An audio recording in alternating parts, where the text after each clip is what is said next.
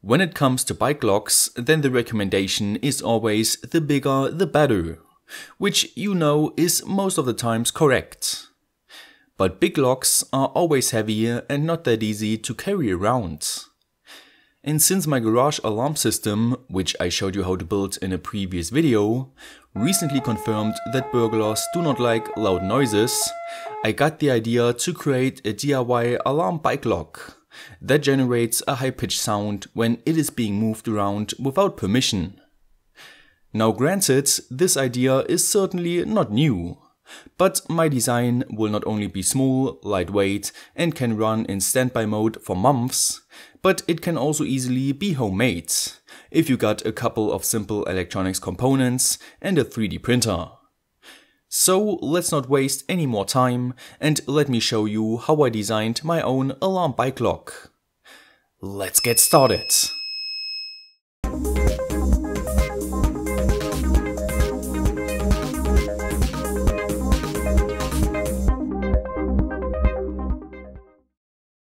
This video is sponsored by JLC PCB, where you can order PCBs as well as the fitting SMT assembly service. The SMT assembly is as quick as 24 hours, and you can try it out for free twice a month during the JLC PCB's SMT assembly months. So save money and time for your projects and try out their service today. Let's start off theoretical with the 3 most important questions about my bike lock. How to power it, how can I detect shocks, and how can I create a loud high-pitched noise. For the power I went with this rather small 1200 mAh LiPo battery, which I soldered to this TP4056 charge and protect board, which, like the name implies, can not only charge up the LiPo battery, but also protects it from overcurrent, overcharge and overdischarge. Now our battery can deliver us a voltage range between 4.2 volts and around 3.5 volts, which means our main electronics need to work with 3.3 volts, because stepping up a voltage would require too much standby current. And just like that, the power question was answered, and I moved on to the output question, for which I used eBay in order to search for a 3.3 volt buzzer, which I quickly found.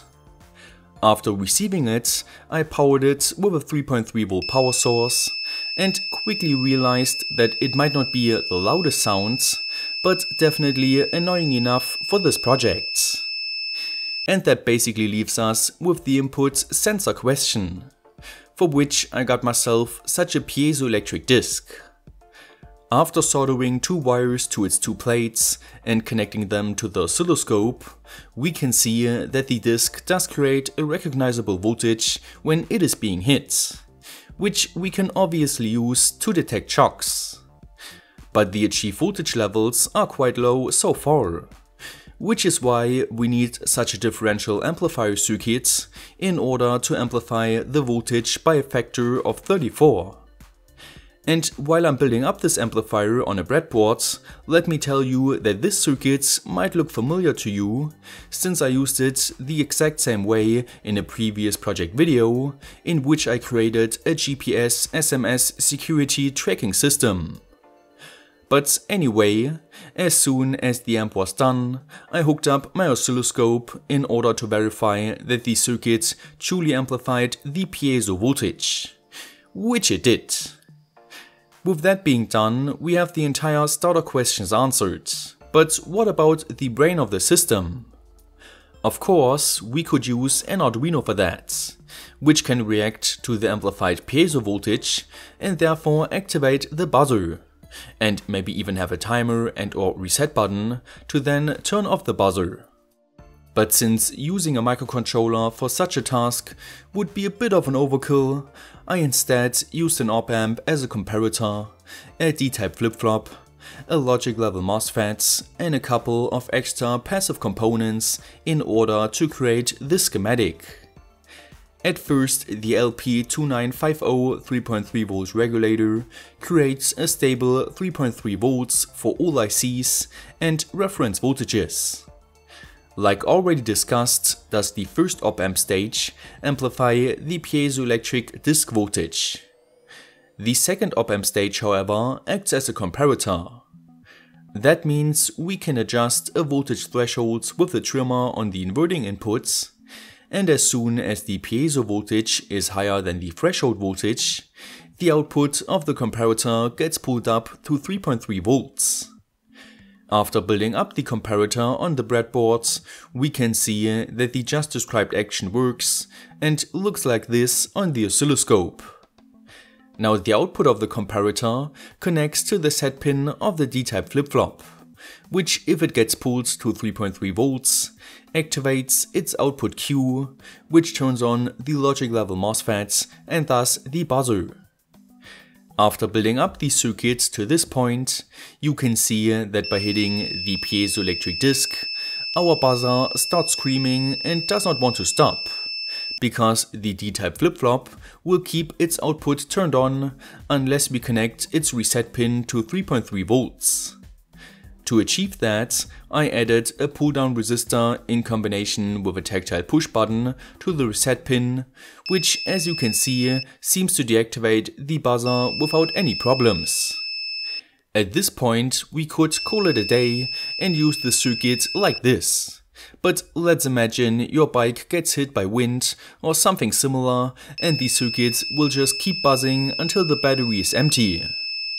That is why I added an RC circuit to the second stage of the D-type flip-flop and connected the inverted outputs of the first stage to the reset of the second stage and the capacitor voltage to the reset of the first stage. This way, after building up the circuit on the breadboards, the capacitor does charge up while the buzzer is screaming, and after around 6 seconds reaches the reset threshold value, which turns off the first stage and thus also resets the second stage, which then discharges the capacitor. And with this simple timer being integrated, my alarm bike clock circuit was basically complete, and only seems to draw around 370 microamps from the 1200 mAh battery. That means it theoretically can run a total of 135 days. To permanently turn it off though, I also added a slide switch to the circuit. At this point I removed all of the components from the breadboards and started soldering them to one another on a piece of perf board. In order to keep it all as small as possible, I also utilized some rather tiny SMD capacitors. And after around 1 hour of soldering, my perfboard circuit was basically complete. But as you might already have noticed, a couple of components were not directly attached onto it. I actually created a specific place for each of them in my Fusion 360 designed housing. So after 3D printing it with some PLA filament, it was time to attach the external components inside the housing with mostly hot glue, solder them to the circuits, close it all up and mount my new bike lock around the seat post with the help of M3 screws and nuts. And just like that, my DIY alarm bike lock was complete. And I hope that you might consider giving such a project a try, because it can teach you quite a lot about basic electronics. As always, don't forget to like, share, subscribe and hitting the notification bell. Stay creative and I will see you next time!